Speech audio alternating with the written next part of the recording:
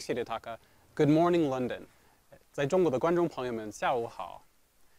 My name is Zach from Huawei, and today I'm here with you in the southern city of Guangzhou, China, at the Guangzhou Grand World Park to show you the world's first demonstration of a remotely operated passenger-carrying drone. That's right, it's a remote control taxi drone. This drone you see right here is going to be controlled from beginning to end through a commercial 4.5G network. So this is the ehang 184. This is the drone we're going to be using today. As you can see, it's about 4.5 feet tall, 530 pounds, and this can take a single passenger on a 25-minute trip up to 100 miles per hour. So how does it do it? Well, if you see right here on the top of the drone, this is the 4.5G module that was jointly developed by Huawei and ehang. This 4.5G module enables what's called beyond visual line of sight control, which means that you can fly this drone farther than you can see it.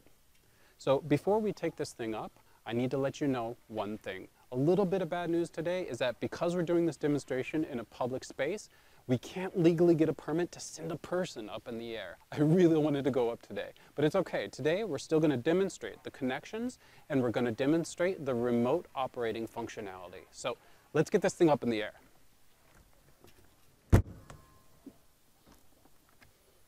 Good? Okay.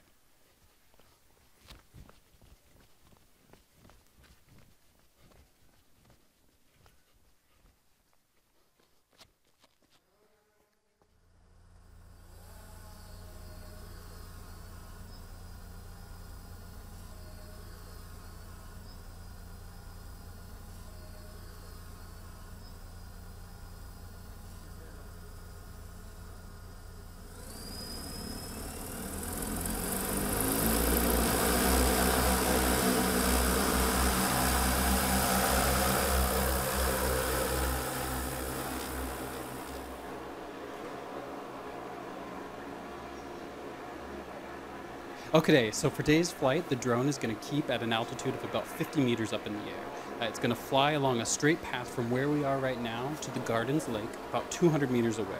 And it's going to turn around and it's going to fly back here. So the technology behind this is called teleoperated flight, or TOF.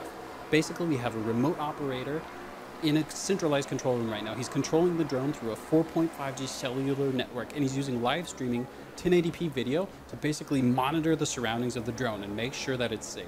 To keep it up in the air, the network needs to support less than 50 millisecond latency, and it has to have complete flawless coverage from the surface of the Earth to 300 meters up in the air. Data from the drone's 1080p cameras is crazy. It needs an uplink of 6 megabits per second. In the future, when we upgrade to 5G, we can have 4K cameras, and these are going to be about 30 to 100 megabits per second for the uplink. It's insane. Let's take a look at the control room.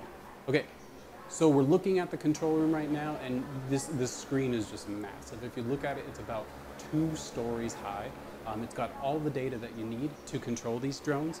It has the pitch, it has the roll, it has how much battery the drone has left, how far it's flown from the source. Okay, it looks like it's coming back now.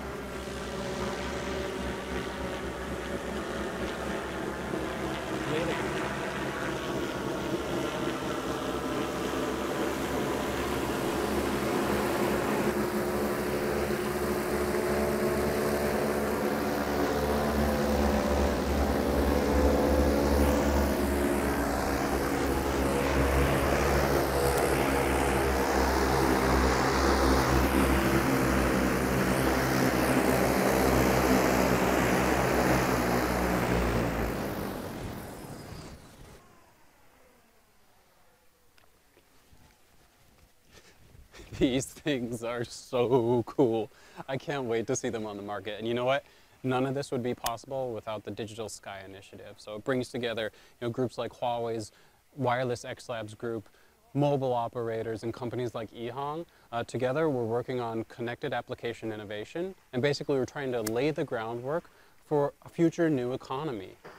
Low altitude industrial drone economy. The applications are going to be amazing and the potential is going to be huge. So thanks for watching, guys, and back to you, Hidetaka.